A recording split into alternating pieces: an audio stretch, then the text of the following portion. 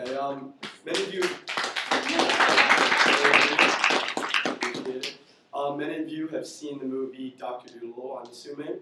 And in this movie, Dr. Dolittle befriends exotic and domesticated animals. And when you watch this movie, you get the notion that these animals are cute, cuddly, adorable, and they can pretty much all be domesticated. In reality, these animals are gruesome, vicious, and bred to kill, and have a sense to kill. Currently, 9 states in the United States of America legally allow the possession of an exotic animal without any permit or warrant. So you can literally find a snake off the side of the street that could be the most poisonous snake in North America, and you can keep it in a cage and keep it in your house. It should be illegal throughout the country to own an exotic pet, permit or not. And the way that I would say that it relates to this whole classroom would be that if anyone can own these pets, you can be exposed to them, and they're often vicious and carry diseases, and I will go deeper into that. I'll be covering the acquisition process of owning an exotic pet, the negative aspect of owning an exotic pet, and the alternate domestic choice for a pet. So the acquisition process starts off with their sale and possession of exotic animals is regulated by a patchwork of federal and local laws, and they generally vary by community and animal.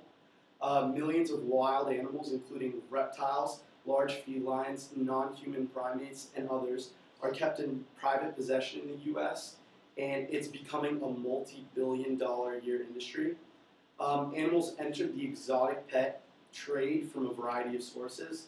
Some are stolen from the native habitat. Some are surplus from zoos, animals that they can't keep or take care of. And some are sold at auctions or in pet shops. And now a new booming industry is over the internet.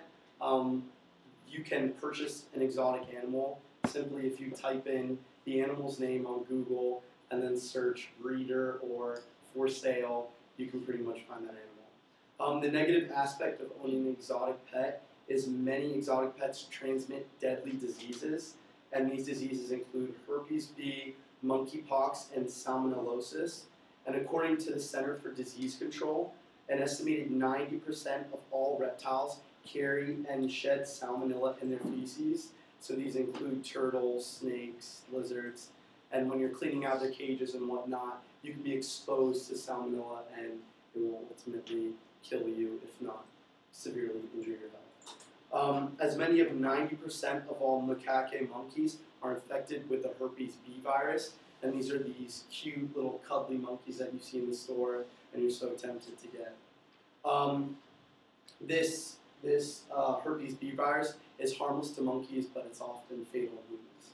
Across the country, privately held exotic animals have escaped from their enclosures and attacked other humans and animals. So this is another reason why it would be dangerous. Let's say your neighbor owned a pet tiger, and one day it ran through the fence and got out.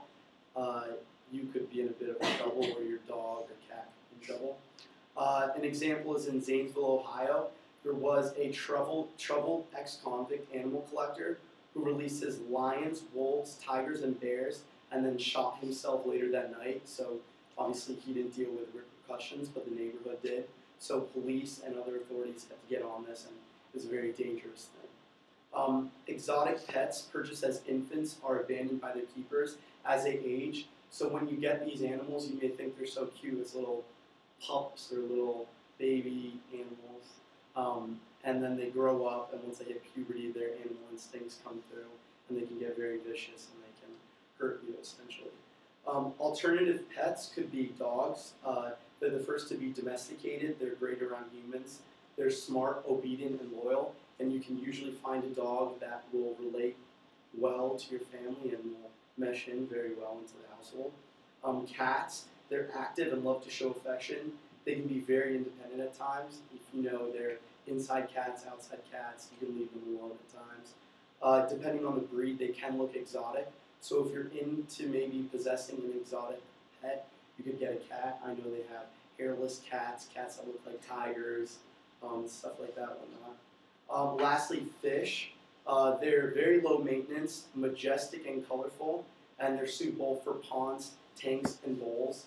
And it often looks very nice when you have it in a household setting and maybe put some nice little pieces inside the tank. So in conclusion, what has to be understood about the difference between domesticated animals and wild animals is that domesticated animals don't do well without people, and wild animals do well without people. Would you keep a cat in a fishbowl, a hamster in a horse stable, a dog in your snake tank? No, because it's not a suitable environment for these animals. So if what I've said affects you in any sort of way, you can either reach out to state legislators or just simply not buy an exotic pet if that's what you're planning on doing in the first place.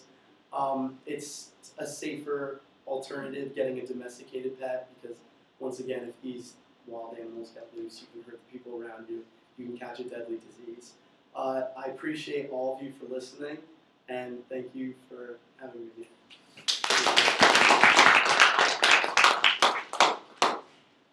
Thanks, Justin. How did you feel? Felt more comfortable.